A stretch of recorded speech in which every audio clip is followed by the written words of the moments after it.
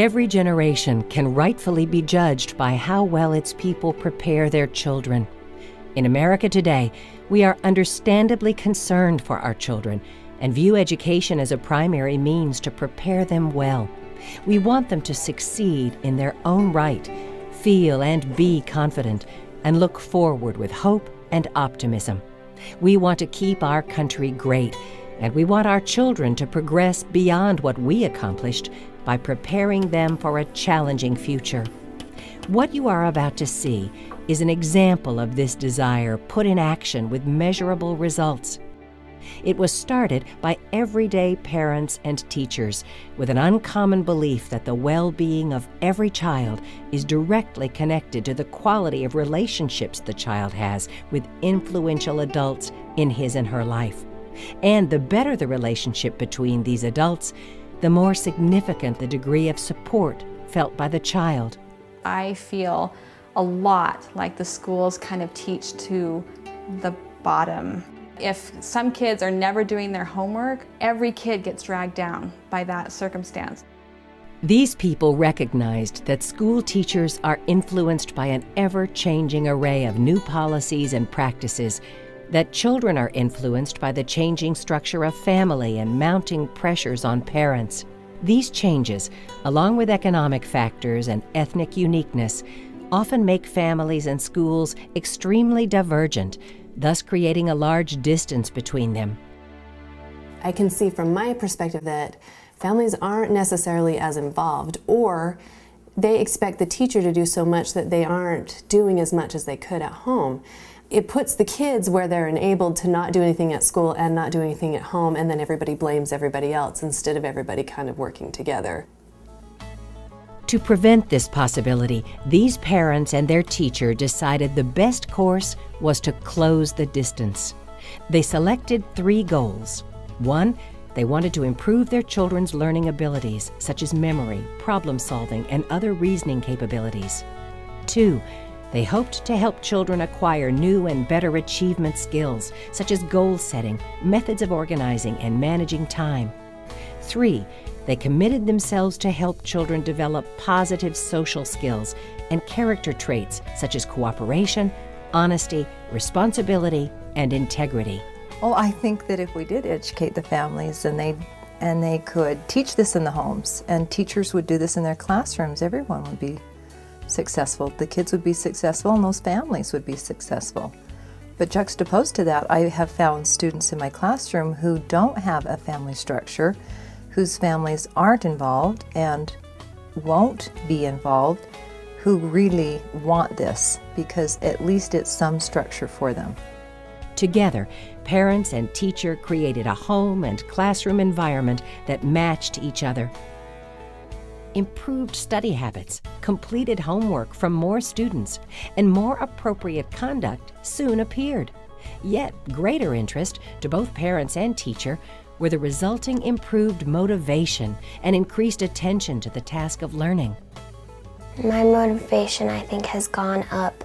Like in a higher level, I've been more into it because I want to study more, and I've been writing notes, and I've been listening a lot better and doing all the lessons that we've learned, and the positive attitude has helped me a lot in class to get my motivation going better.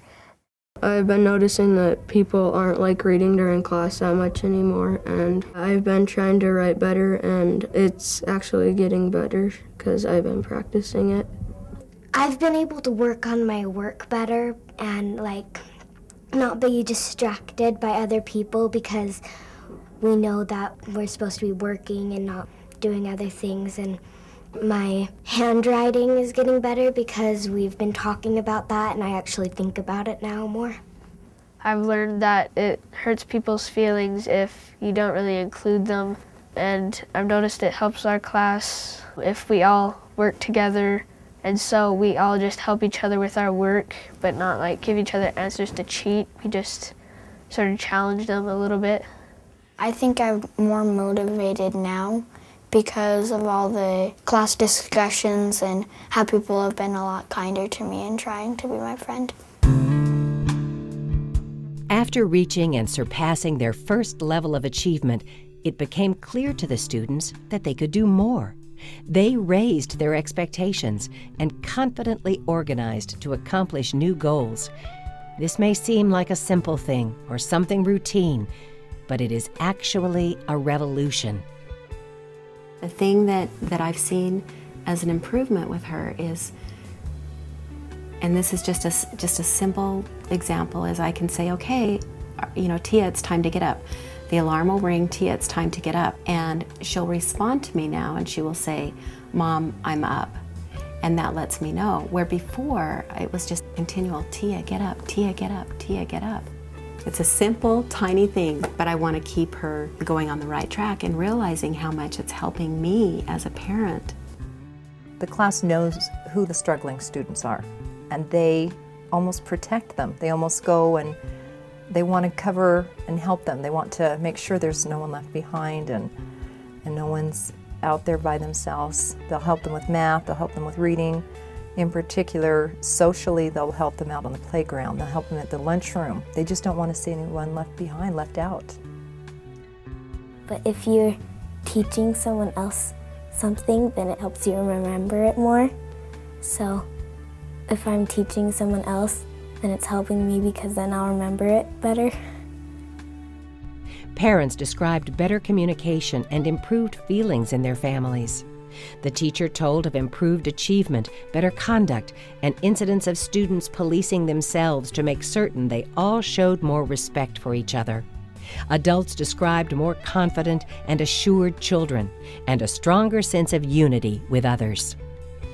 I think it's an easy program because the two basic things of it's helpful or it's harmful. The class meetings they take very little time.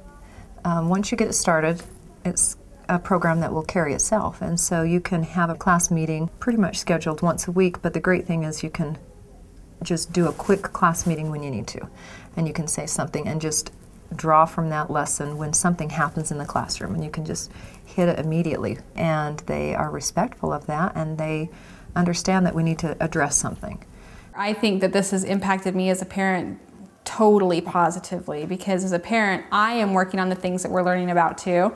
And so when we teach about respect and being accountable, I realize that that applies to me too, and that if I want to really be a good mother, I have to be accountable for the choices I make in regards to parenting my children. And one thing I have noticed with Bryce and I in particular is we are communicating about the children and about where our family is going a lot more, because we're saying, okay, we're working on this. How do you think it's working in our family? Are we doing well at it, or do we need to teach it again, improve there? And I just think that that has been a tremendous thing for our marriage and also helping our family move forward. We're not just coasting along hoping everything turns out okay. You know, we're consciously working at what can we do to make our family better. Definitely think Bo's attitude towards school is better. I think that he was feeling kind of discouraged for a while, like he was always behind or somebody was always mad at him or he wasn't doing what he was supposed to be doing. And I think since I've been communicating better with the schools and they've been communicating better with him and me, sending things home, he doesn't feel that he's in trouble all the time. I think he really felt like if they said something to him, he was in trouble.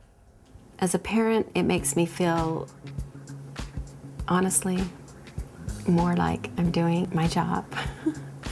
It does. It makes me feel like I'm giving her some tools that she needs.